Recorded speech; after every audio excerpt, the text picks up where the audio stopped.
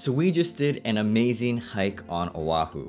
Oh, brother, my legs stay sore, but the view was nuts. But not all hikes on Oahu are difficult. In fact, there are several that are pretty easy in case you only go hiking like once a year. In this video, I wanted to share 5 hikes that I think are pretty easy to do on Oahu and provide some insights like what you can expect, things maybe you want to bring, and also the parking situation. And just a reminder, be really careful when you go out hiking in Hawaii. Bring water and bring the proper shoes. If you park in the neighborhoods, make sure that you don't block anyone's driveway. And please don't leave trash on the trails. Hey, yeah, I don't like pick up the rubbish after you. I get better things for do. The first hike is the Lanikai Pillbox hike in Kailua. This is probably one of the most popular hikes to do on Oahu. It's the one with the little cement structures that are on top of the mountain that a lot of people like to take selfies with. The hike is in Kailua, which is on the windward or east side of Oahu. Hey, that's where all the rich guys live, yeah? Yeah, it's pretty expensive to live over there, but it's very, very nice. Even though I grew up in Hawaii, I had never done that hike until probably about several months ago. And I think the reason why a lot of people like this hike is because if you go early enough, then you can go sit up there and watch the sunrise. Hey, where for park my car? In terms of parking, it's pretty tough, especially in those early hours. By the time that we got there at about 6:30 a.m. in the morning, pretty much all the close parking was taken, so we had to park kind of far away. But that was okay because actually after the hike, we were planning on going to the beach, and so it kind of worked out. But I can't imagine the parking during the middle of the day. I mean, it must just be packed around that area. Hey, try help me look for one parking spot. Ho! There's one right there. Ah, stay blocked. Ah, lose money. There's like this loop around that area, so I would give it maybe a couple of tries around the loop and maybe you can find parking. If not, a lot of people just park really far away and then they just walk it. The hike itself is pretty easy, but there's no shade, so you're gonna wanna make sure you bring plenty of water. It's rocky and there's definitely some steeper parts, but I wouldn't say it's too dangerous. But get ready for the crowds though. Oh, the bugger stay busy, get choke people. Oh, you get auntie over here struggling up the hill and uncle over there having one heart attack. Whew, no can hike. I guess everyone knows about this hike now, and so it's really no surprise that it's that busy. But I was a little disappointed that it was so crowded with people. I kind of have to wonder, if there are that many people on the hiking trail, when does it stop being a hike and more like a tourist attraction? It's no secret anymore, but on the trail, there was a pretty good mix of local people and tourists, which I think is a really good thing.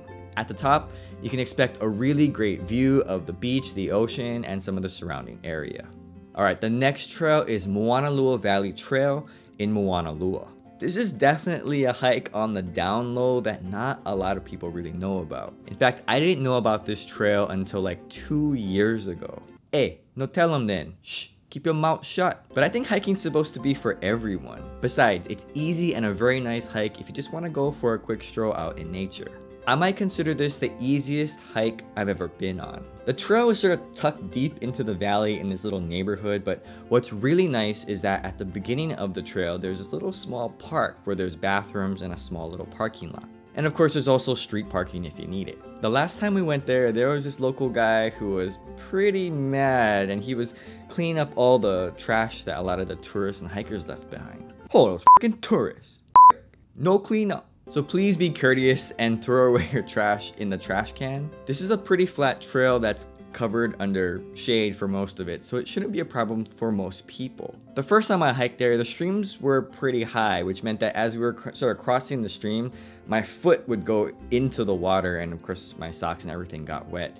But the last time we went, maybe a couple months ago, all the streams were pretty much dry and my feet didn't really get wet at all. So just be aware your feet might get wet or they might not get wet. Depends on the season.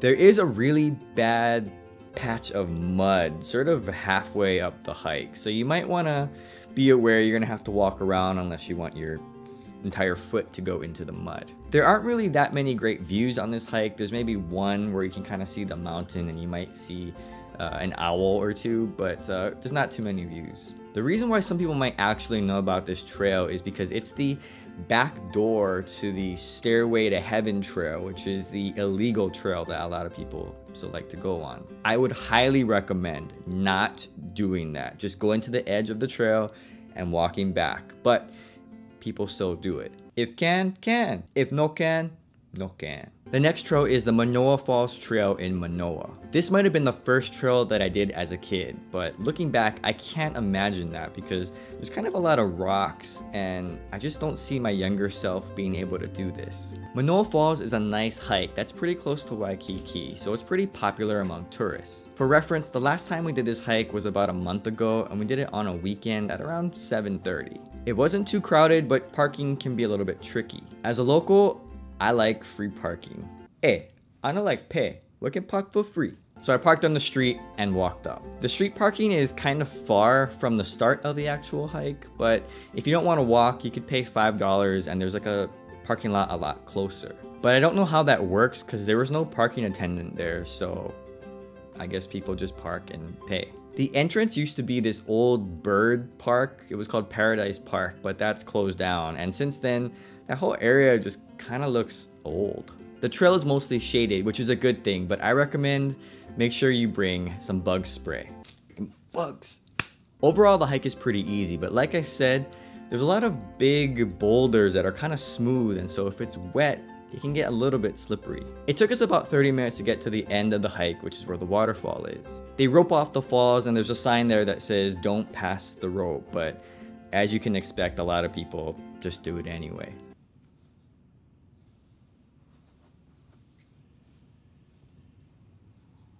I have to say that the waterfall itself is a little disappointing. I don't know what people expect when they envision a waterfall in Hawaii, but Manoa Falls is pretty small. It's almost barely a trickle. Hey, turn on the water full blast, so manini. There are better hikes on Oahu and the neighbor islands that have more epic waterfalls in case you're interested, so just be aware of that. It's pretty underwhelming, but it's close to downtown Honolulu and it's a pretty quick hike.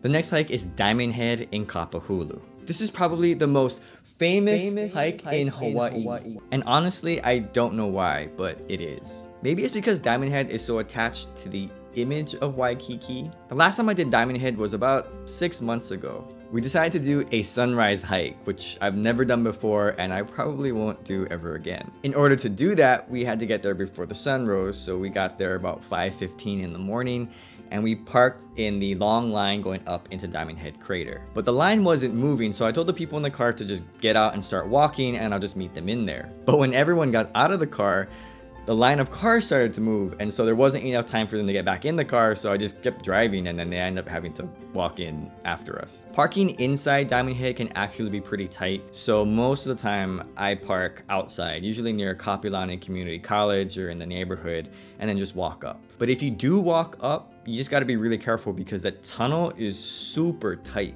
Oh, gotta suck in the gut. The entry fee is only $1, which isn't too bad. There are also bathrooms and food trucks at the bottom, so after the hike, you'll be okay. This is a pretty easy hike, but it's hot, so you're gonna wanna make sure that you bring plenty of water. No shade. There are some rocky areas and a lot of stairs, so just be prepared for that. But for the most part, it's pretty easy. The top is pretty nice, and you get some nice views of Waikiki and Hawaii Kai. But it's pretty crowded at the top, so you're gonna wanna be patient if you're gonna take selfies or photos. Hey brother, try move. I like to take one epic selfie. The most challenging part is the heat, so make sure that you go as early as possible if you don't want to deal with that. There are also some local runners who like to run up and down Diamond Head, so just be aware of them. Ho! After you see it coming real fast, gotta move out of the way. And the last hike is the Makapu Lighthouse Trail in East Oahu. In terms of the smoothest trail in Hawaii, I don't think you can get anything smoother than Makapu. Oh brother, bugger stay smooth. Easy bro. Can. For those people who want a really great view but they don't want to get their shoes dirty, Makapu is definitely the hike to go on. The whole thing is paved, so it's nice and smooth. Parking, however, is a bit of a scramble. A lot of people like to go before the parking lot even opens, so you'll see them kind of parked on the side of the highway. I don't know if that's allowed, but people do it anyway. But once that gate opens, whoop, all the cars go in and you're gonna have a hard time finding parking. The last time we went about 7:30 a.m. on a weekend, and by 8 o'clock, pretty much the whole parking lot was full, even all the way up to the highway. So good luck, and there aren't any bathrooms or facilities either, so just be prepared. Now about the hike, although it's paved, there are some kind of steeper inclines. Oh, I gotta catch my breath. Whew, Cannot breathe. What's nice is that there are several rest points with pretty nice views of the ocean. There's no shade, so you want to bring water, but at the top, the breeze is pretty nice, so you can kind of cool off that way. You get a nice view of Rabbit Island and Waimanalo, and at the top, there's this little lighthouse, but I've never been there. I wouldn't recommend going off the trail. There's some tide pools kind of down that you could go to, but I wouldn't go there. I can say that we tried to go there one time, but then as we're about halfway there, I realized that I'm not 18 years old anymore. There's also this little secret beach off to the side that I really like. Oh, Brad, don't tell about the secret beach, cuz. Oh, it's okay. It's okay. The beach is for everyone. But they took away this little diving board. It was more like a pole that people would jump off of into this little pool of water. As long as you stay in the cove, it's pretty nice. If you made it this far into the video, just want to say thank you.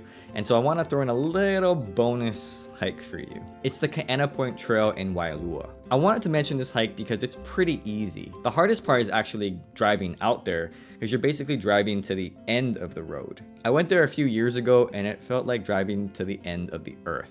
Hey, we lost or what? No more road. Right, you see the signs. From what I remember, the hike is fairly flat, but there's no shade. But the view of the ocean on the right side and the mountains on the left was really nice. There's also a bird sanctuary, and then you might even be able to see some monk seals. But if you do see them, please don't bother them. So if you're looking for an easy hike to do on Oahu, I hope that you get to try one or several of the hikes that I mentioned. If you have any questions about Hawaii, let me know in the comments below and I'll try my best to answer them in a future video. Thanks for watching, and aloha.